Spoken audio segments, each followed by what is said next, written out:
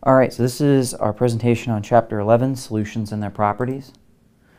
So this is like a bridge chapter between Chem 151 and 152. You'll see the same lecture in both of my courses. Here it's at the end of 151, and it'll also be at the beginning of 152 as sort of a bridge, depending on where you may have taken the course before. So what we're starting out with is a discussion of solutions, energy changes for the solution process, concentration units, factors affecting solubility, physical behavior of solutions, colligative properties, vapor pressure, boiling point elevation, freezing point depression, osmosis, osmotic pressure, uses of colligative properties, a little bit on fractional distillation, and this final FYI on the relationship between colligative properties and kidney failure and other kind of health conditions related to that. Areas not to focus on, so again, drawing charts, graphs, and diagrams. I don't typically have those on my exams, but I'm also not going to discuss anything in this chapter that touches on delta G, delta S, or delta H, since these are covered at other points in Chem 151 and 152. So let's look here at some key terms. So a mixture is any combination of two or more pure substances blending together some arbitrary proportion without chemically changing the individual substances themselves. So these can be homogeneous with uniform mixing or heterogeneous with non-uniform mixing. A solution is a type of homogeneous mixture, and this is kind of where we're going to focus most of our time, with particles in the 0.1 to 2 nanometer diameter range, typically the size of ions or small molecules. These don't separate on standing, and they're often transparent or kind of lightly colored. Colloids are another type of homogeneous solution with larger particles in the 2 to 500 nanometer range. They don't separate upon standing, and they're often murky or opaque to light. Solute is the thing that's dissolved. Solvent is the thing that's doing the dissolving. Saturated is the point where the maximum amount of a substance has been dissolved at a given temperature. Supersaturated is the point at which more than the maximum amount has been dissolved at a given temperature, and they'll be unstable and something will fall out. Sometimes it takes a disturbance to do that. I'm going to step a little bit so you can see just the text here for a moment, and I'll step back in if you need to pause and take a note. Miscible is a situation in which the solvent or solute are mutually soluble in each other in any proportion. Shouldn't have any other slides like that. We've got a little extra there. Colligative properties are those properties of a solution that depend only on the amount of solute present, but not the chemical identity of that solute. And osmosis is where solvent molecules pass through some membrane from an area of low solute concentration to an area of high solute concentration to dilute the solute. And we'll see a little more about that later. So first we'll focus on this idea of solutions. We mentioned kind of what the definitions were a little bit before. Solutions are the most common class of homogeneous mixtures, and that's really where our focus is going to be here. Again, they have the smallest particle sizes, and they're homogeneous, which means that their particles are evenly dispersed throughout. We're going to consider the entire solution matrix, the entire substance of the solution, to be the same. It has the concentration evenly dispersed throughout. You know, no solution is going to be perfectly evenly distributed throughout, but we're going to make that assumption mathematically, and it's going to turn out to be generally accurate across the board, as long as we fall into that category of substance. And they mention here, they're not truly homogeneous, right, but these are examples of, sometimes they also call another group of these, or something called suspensions with even larger particles than colloids, and they do separate out eventually, though. So, give us some examples of solutions. You can use anything dissolved in anything with different phases to make this work.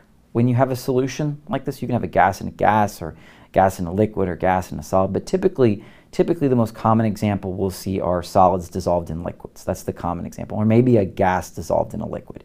But it is possible to have all these other varying varieties here and still be a solution, a homogeneous mixture with particles on the size that we discussed. So the dissolved substance is called the solute, and the solvent is the thing that does the dissolving, is typically the liquid. So when a liquid is dissolved in another, the minor component is considered the solute, and the major component is considered the solvent. But solute and solvent are more about what actually happens. And when we talk a little more about the dissolving process, we'll see how the distinction between solute and solvent plays out in how that substance interacts with the other substance and what its role is in establishing a solution. So they say here, with the exemption of gas-gas mixtures such as air, different kinds of solutions listed involve condensed phases. So a condensed phase is another sort of term of art, which typically means a liquid or a solid or some interphasic that behaves more like a liquid or a solid than like a gas. So intermolecular forces are important to explain these mixtures because the particles, the solute and the solvent, interact with each other via intermolecular forces. The particles are attracted to each other or repelled from each other, and that establishes this process, right? The formation of a solution is established by solvent-solvent interactions, solvent-solute interactions, and solute-solute interactions. And we'll take a look at that in a little more detail. So in order for a solution to form, we have to somehow break up solvent-solvent interactions and solute-solute interactions and form new interactions between the solute and the solvent in order for the solute to dissolve into the solvent. And typically we're looking for like a like dissolves like. So in order for a solution to form, overall this process has to be energetically favorable. So when something doesn't dissolve in something else, when the solute doesn't dissolve in the solvent, it's because there's unfavorable intermolecular forces. This new relationship between the solute and the solvent is not as good or not even comparable to the previous relationship, right? If the gasoline doesn't want to dissolve in the water, it's because the water's solvent-solvent interactions are very, very strong, and the solute-solute interactions are not very strong, but the solute-solvent interactions are really weak. So breaking these up is not in any way paid back for with new interactions. And so we don't see a lot of dissolving happen. That's another way to rationalize why things do or don't dissolve from a really basic standpoint. Going back to this like dissolves like, similar things, this new interaction will be comparable or maybe even a little better than the pre-existing interactions. And if that's true, then we can form a solution. We'll talk about a concept called entropy later on in a Chem 152 course. And this will tell us how mixing things together is generally always favored kind of intrinsically from a thermodynamic standpoint, but it's prevented by intermolecular forces if they're very unfavorable compared to the starting forces. But if they're roughly equal in magnitude, then dissolving will happen. But if they're a lot worse, then we won't have dissolving happen. So a nonpolar solvent can dissolve nonpolar solutes because their interaction forces are similar. A polar solvent can dissolve an ionic or a polar solute because they have similar interactions between them.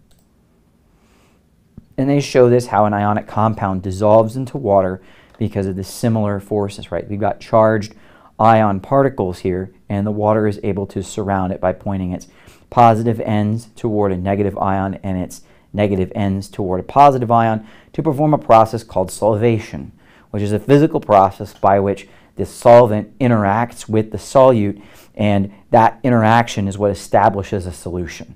There's got to be some kind of interaction, right? If there's no interaction, then we'll see layers or we'll see something fall to the bottom. We won't really establish a true solution where the solute becomes evenly dispersed throughout the solvent.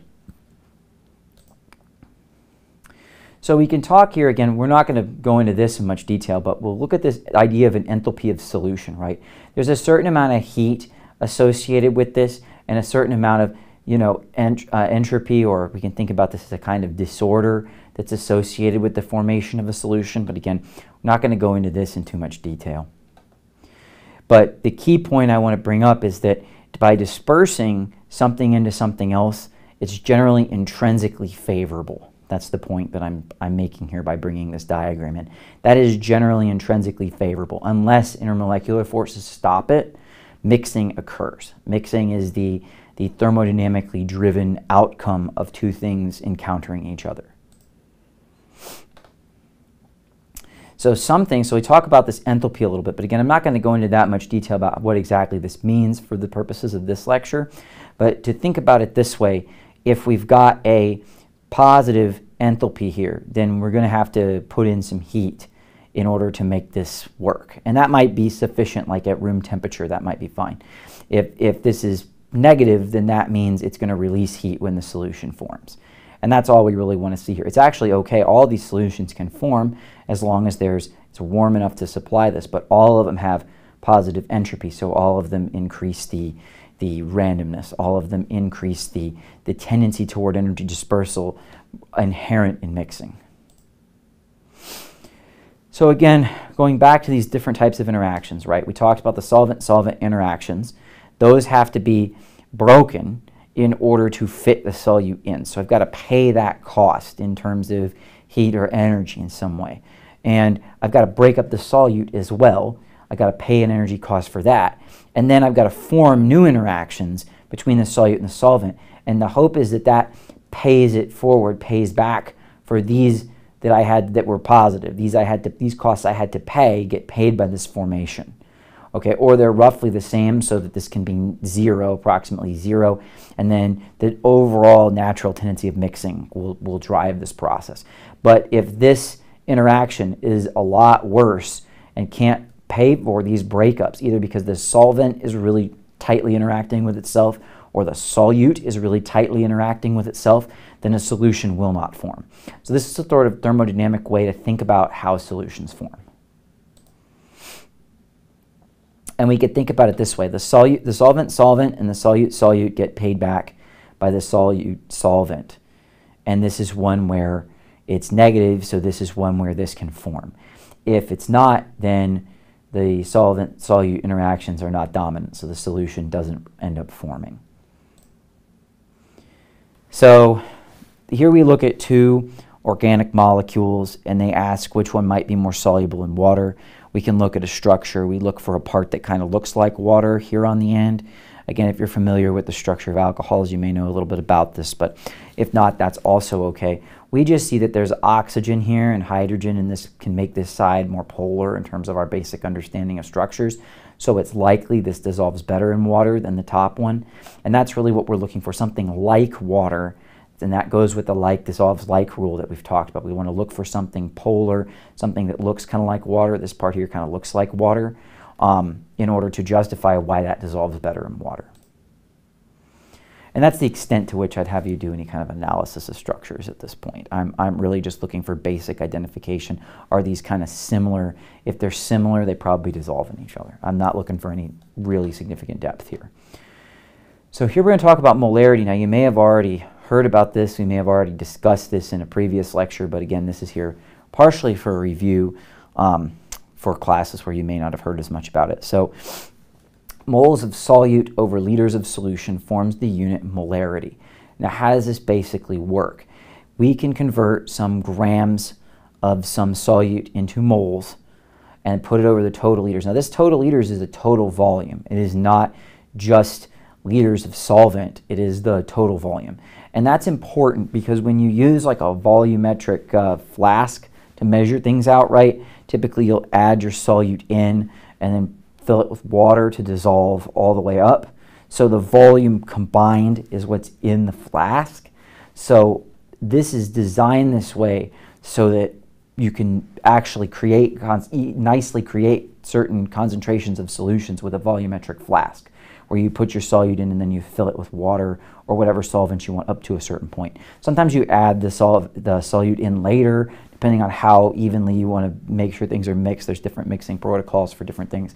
Not going to delve into the details here, but just to understand that the reason for this being liters of solution has to do with the practical realities of working in a lab and measuring things out and using volumetric glassware. Technically, you can also set up ratios, and we'll look at other units of concentration that do this, that look at this in terms of just the solvent by itself. But know that molarity is liters of the total solution, such that the volume contributed by the solute is accounted for naturally in molarity. Usually, if we're talking about small, so like dilute solutions with small amounts of solute added to water where everything dissolves neatly and forms true solutions, the additive volume is not very much. So this doesn't end up really mattering significantly, but it is actually in here, right? So again, we get moles. So this is a way to measure concentration, right? So how does concentration end up making sense, right? Like, what are we trying to do? We're trying to get a sense of the relationship between the solute and the solvent, or in this case, the overall solution. And that's really what concentration is all about, right? They talk about some advantages, right? Stoichiometric calculations are simple because we can just use moles rather than mass. It makes it easy to compare relative concentrations too without worrying about the mass of each particular compound. We know that if we had like a 1 molar solution of different compounds, they're relatively similar in their concentration of particles, and that's going to be important when we talk about colligative properties. As long as the whole thing stays together, like it doesn't break apart into ions or something, then they'll be relatively similar in their amount of particles. Not necessarily though in the added mass, right? Because the mass may be different. Amounts of solution, therefore solute, are conveniently measured by volume mixing rather than mass, and that's about using the volumetric flask. Disadvantages are also twofold. The exact solution concentration depends on the temperature. So that's another problem with molarity. Molarities are generally standardized at 25 degrees Celsius because the volume of water changes slightly, or other solvents also change slightly with temperature changes. As long as you're far away from the boiling point of the liquid that you use, if you're using a liquid here, it tends to be relatively small, this volume change. But if you're near a boiling point or freezing point, these can become really silly and nonlinear. The volumes can change dramatically with temperature. The exact amount of solvent in a given volume can't be determined unless the density is known. This is also true for molarities as well. Mole fraction. So another way to measure concentration is to just put moles of the component, which is typically here the solute, over the total moles making up the solution. Now sometimes we'll see some equations as we're working through this chapter that use the mole fraction solvent instead of the mole fraction solute, where they'll put moles of solvent over the total moles. We'll see that that comes up in some places, but this can also be done in terms of mole fraction solute. Typically they will write that, they'll call it the mole fraction solvent or the mole fraction solute in order to distinguish those, because they do both have important applications mathematically. These mole fractions are independent of temperature, and they're essentially a ratio of moles of whichever component over the total moles of the entire solution. Okay, and the other thing about this is it ends up being unitless, which may also be really may be really useful. That's what they say here, mole fractions are dimensionless. That's another way of saying unitless. Mass percent, now these are common on labels. These are common on products that are sold and how things are actually put together for market. They'll put the mass of some component over the total mass of the solution times some 100%. So for example, if they have 10 grams of glucose and 100 grams of water, it'll be 10 over 10 plus 100 to get a 9.09% by mass. They can also do percents by volume, which work the same way, except instead of masses, they use volumes. Typically, because they'll cancel out, but typically people use milliliters. But milliliters will all cancel out this percent by volume. Like you see, the grams cancel out too. So this is also related to the part per million and part per billion units. So here we'll just take a mass of a component times the total mass, and they'll multiply it by a million, 10 to the 6, or a billion, 10 to the 9. These are sometimes used again on labeling for very small concentrations as a way to get a sense, but they're very closely related to the mass percent. So if you understand how mass percent works, you can also understand how parts per million and parts per billion work. The advantage of using these parts per million or parts per billion or mass percent is that these are again independent of temperature, because these masses don't change when substances are heated or cooled, but they can be less convenient when working with liquids. But you can do these as percents by volume. Just to be clear, it is actually possible to do these, but it will be called percent by volume instead of mass percent or percent by mass. So mass percent, they say I have a 5.75 mass percent solution of lithium chloride in water. What mass of solution in grams contains this much? Okay, so I take my percentage here. Okay, and since I need to get grams, I'm going to have to rewrite this percentage as grams of solution and grams of solute. So 5.75 over 100. And then I need to make sure I cancel this out because I have lithium chloride. So I need to convert from grams lithium chloride to grams solution. So they flip that ratio over here, and then they end up with 27.8 grams of solution. Again, doing problems like this, you'll want to follow up with how I've shown you to use the Google calculator, or follow along with your calculator to see if you can get numbers like this. But where am I getting this conversion factor? I'm getting it from the percentage because it's 5.75 over 100, right? That's what percent means.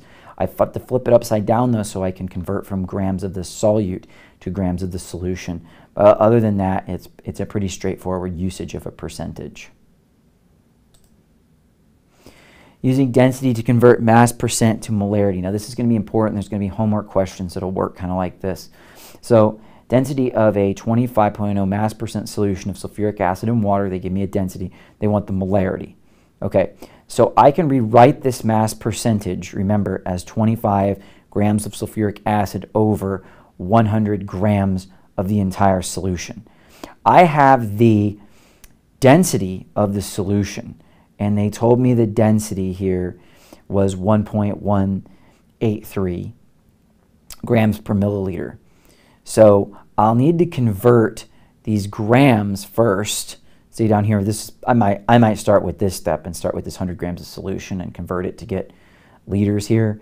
I actually think this might be the easier one to start with if you focus on this, but it actually doesn't matter which order you do them in. If you want to convert your 25 grams to moles, you're going to have to do that, okay?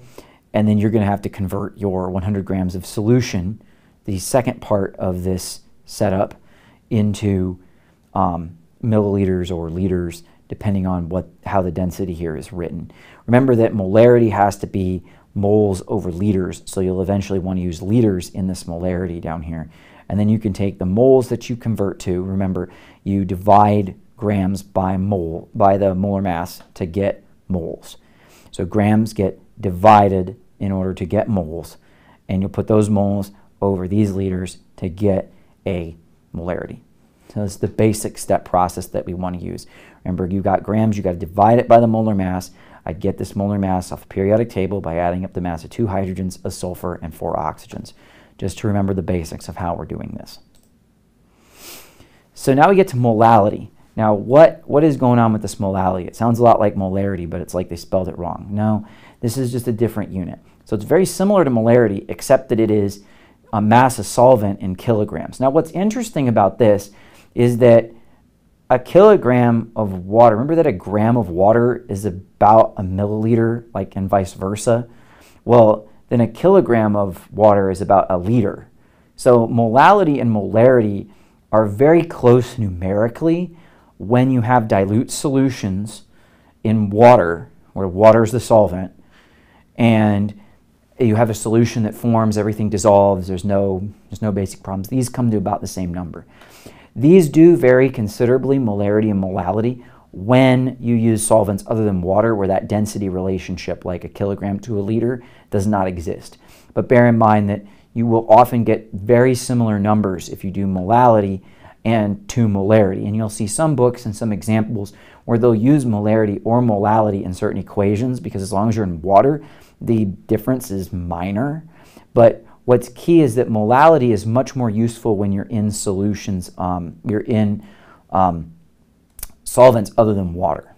It's where you'll generally find the biggest difference. Or you have really, really concentrated solutions in water, because molality is more directly connected to the overall activity of the system than molarity is, because you'll get density changes and other things that'll mess up your molarities. But this will have a good relationship, right? It's temperature independent and it doesn't change. So again, this is often used if you have to keep temperature independence for a water solution, or you have very concentrated solutions. But most of the time at room temperature, molarity and molality will be the same for dilute aqueous solutions. So keep that in mind.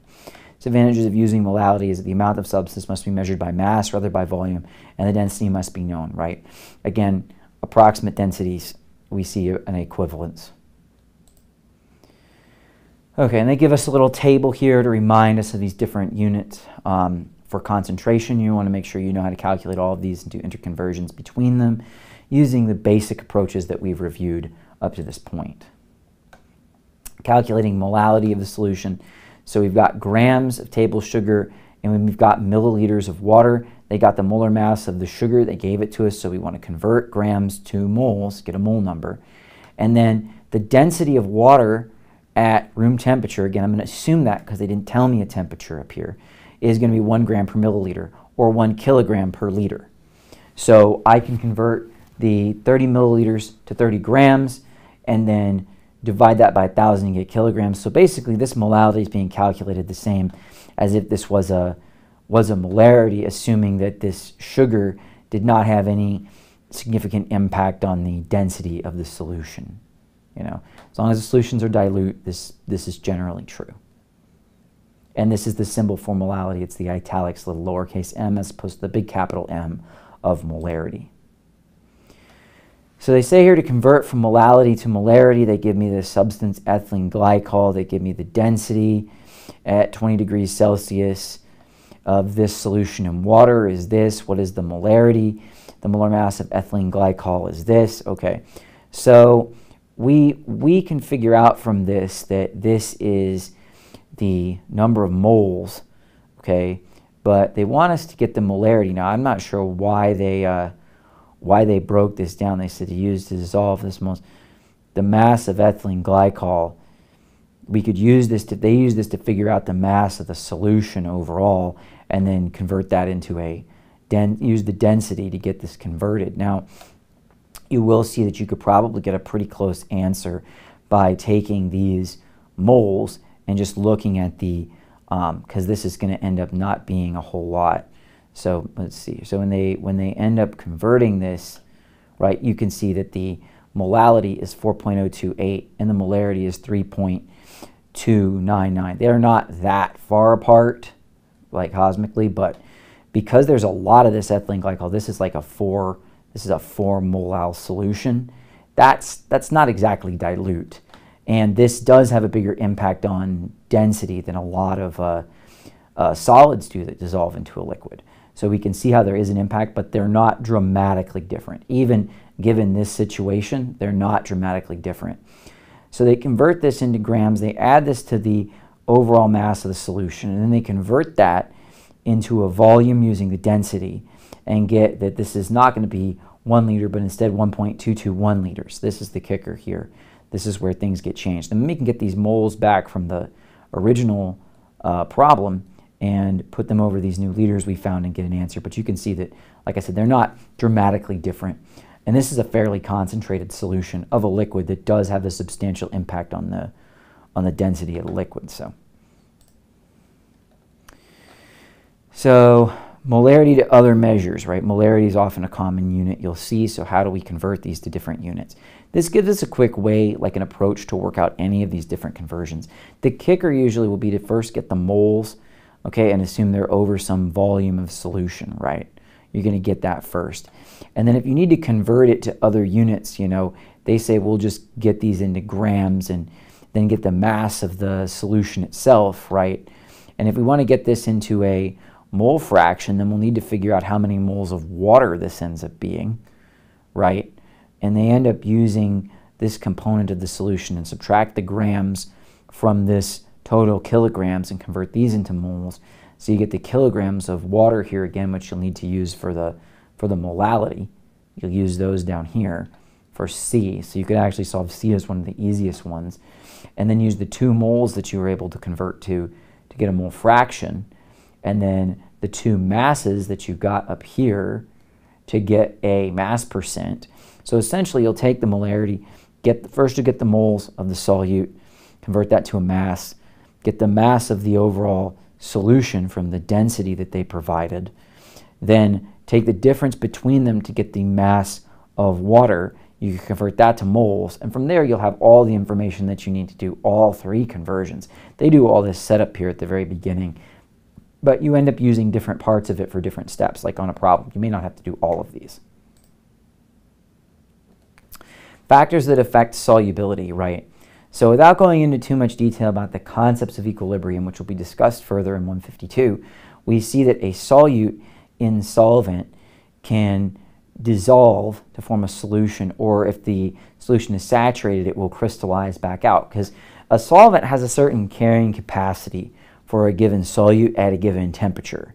So things dissolve and crystallize out if there's any at the bottom. If we've got a saturated solution, this kind of setup will happen. Now, sometimes you can get super saturated solutions because sometimes this process needs a little activation energy to go from being dissolved to crystallizing out. And so you might you might be able to hold something in a situation where it's not actually able to get back to its lowest energy state, its sort of its equilibrium position, until it's been disturbed.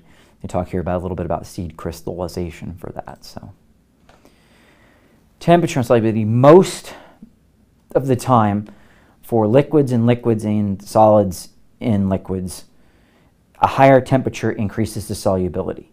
Most of the time. That's a most of the time thing. We'll see that you can see most of these curves go up with increasing temperature. Some of them are basically straight line and it has no real impact. A few of them go down, but most of the time it goes up. That's a most of the time thing. At the kind of back of the envelope, I assume that that's true. The exact relationship is complex and nonlinear, but that's generally true for solids and liquids and liquids and liquids. That's generally true. It's not true for gases. We'll talk a little bit about that. With gases become less soluble in liquids. They say in water, but it's generally true in all liquids. Gases tend to become less soluble in liquids as the temperature increases. This is a result of the faster moving liquid particles tending to push the gas together into bubbles. There's more complexity to it, but that's something we can imagine, right? A consequence of this in real life is like a carbonated drink, right? If I heat that up, it can explode because all the gas can come out quickly from the that's dissolved in the liquid. Also, if they're stored in a hot place, they'll go flat faster. These are all consequences of the solubility of gases in liquids. A more important consequence is the damage to aquatic life that can result from a decrease in concentration of dissolved oxygen when hot water is discharged from industrial plants, an effect known as thermal pollution. So it's just hot water, you'd think it'd be okay. But when the hot water runs into lakes and rivers and other kinds of bodies of water where living things are trying to survive, it can kill all the fish because hot water cannot dissolve oxygen as easily as cold water can. And that can make a big difference. That can make a big difference. Now, this is, of course, really scaled up, right? Say most gases become less soluble in water as the temperature rises, okay? Oxygen, it's a more of a shallow curve. We see this, but it can be enough to kill fish. Nitrogen as well is more shallow, but depending on the gas, some gases interact differently with liquids and they have different curves, but the general idea is still true that the solubility tends to go down and remain about flat after some point, but generally going down as temperature increases for gases in liquids. This can be quantified with Henry's law, which describes the solubility of a gas in a liquid at a given temperature and says it's directly proportional to the partial pressure of the gas over the solution, right? So the Henry's law constant, this is set at a given temperature. So what this will calculate is the solubility of a gas in a liquid given the pressure that sits above it of that gas. So if I have like a big cup of water on the table, then this partial pressure is the partial pressure of oxygen over it. Now partial pressure is that contributed pressure that is that gas I'm trying to look at. So it's about, you know, the concentration of oxygen, you know, it's about 21%. So it's about a fifth to a fourth of the concentration of the pressure of the air itself. Doubling the partial pressure doubles the solubility. So the more pressure I put on it, the more it dissolves. That's how they carbonate beverages too. They put a lot of partial pressure over it during the canning process. Some are often between 5 and 10 atmospheres. And the gas dissolves quickly into the liquid, and then they seal it so it stays at that pressure. When you open it, it releases the pressure, and then the fizziness comes out. Like that's the basic thought. So carbonated beverages follow Henry's law, at least to some extent, right? Also, this can be life-threatening if you have deep sea compression. So as you go at pressure, as pressure is put on your body by going underwater, more gas dissolves into your blood, especially nitrogen, which has no way to chemically dissolve. The nitrogen's inert in your blood, so its solubility is driven by Henry's law. It's not true for oxygen and carbon dioxide, which have mediators in your blood to exchange those, so more of it can dissolve than Henry's law predicts and other stuff. But nitrogen essentially works close to Henry's law, and if you ascend quickly or pressure changes too quickly, bubbles can form in your blood from the nitrogen, and that can block up arteries and that can kill you. They call this the bends, but that's another consequence of Henry's law. On a molecular level, the increase in gas solubility with increasing pressure occurs due to a change in position of equilibrium. Again, we're not going to discuss this equilibrium concept in too much depth here, but if we put pressure on the system, then we're going to push more particles in. We can think about it like that. When we relieve the pressure, the gas can then escape from liquid. Gas wants to be gas. Some of it wants to interact with the liquid, but that relationship with the liquid depends on the particular gas and the particular liquid, how friendly they are with each other, right? And that's the Henry's law constant. This K is the friendliness. We can think about this as like the friendliness constant. How friendly is this gas with this liquid? It's quantified by this K parameter, which is related to both the liquid, the solvent, and the solute, the gas and the liquid. So they say this is the Henry's law constant, and this would be for methyl bromide in water at 25 degrees Celsius. So all those have to be set in this constant to be aware. Those are all moving variables that are set by the constant itself. And these would have to be provided to you in a problem, or you'd have to look them up in a table, because these are empirically measured, the Henry's law constant. That's what they call this K value.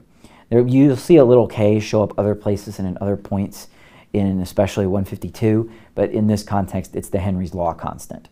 So we multiply that by the partial pressure, and that's all we have to do. So we can keep that pretty simple, right? Now, the Henry's law constant is in moles per liter per atmosphere. So if our pressure is given in millimeters of mercury, we'll need to convert that into atmospheres by dividing by 760. And this is the same thing we would do in an ideal gas law situation. So if you've seen ideal gas law material before, you'd know this conversion factor, as it is one of the ones that you need to memorize to do ideal gas law problems. So it's pretty straightforward. We convert the millimeters of mercury into atmospheres, and then we multiply that value by the Henry's law constant, and we get a solubility in moles per liter, which is a molarity. We get a molarity out of this, and that is the solubility as a molarity, the maximum amount that will dissolve. All right, so let's talk briefly here about colligative properties. So colligative properties are those properties of a solution that depend only on the amount of particles but not on their identity. And again, this only applies to solutions that behave correctly, that behave ideally. And we'll talk a little bit more about what that means. But here are the basic points of colligative properties: vapor pressure, boiling point, freezing point, and osmosis. These things are controlled by colligative properties, these effects. Vapor pressures of solutions are lower because the added solute tends to hold on to the solvent and prevent it from escaping. That also raises the boiling point. The vapor pressure and the boiling point are kind of just two ways of saying the same thing. A lower vapor pressure means a higher boiling point inherently. So these two parameters must both be the same. Also, the freezing points are lower because the added solute tends to prevent the solvent from getting into a good arrangement to freeze, because there's all the solute in the way. So that tends to make it harder to freeze, so it freezes at a lower temperature. So in effect, the liquid range of a solution is extended by the presence of the solute, so it stays liquid over a wider range of temperature. In addition, there's osmosis. Solvent moves through a semi-permeable membrane to go from an area of lower solute concentration to an area of higher, to try to bring the system to one concentration as best as it can.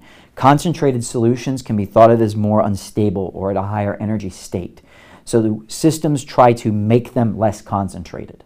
That is a thermodynamic drive of systems to lower their energy, disperse their energy by becoming more dilute. And we'll see that no matter how we set up things, whether it's an osmosis or reverse osmosis, that effect is always the same. Okay? All right. So that is the end of this first presentation on Chapter 11, and I hope to see you all in the next one. Thanks.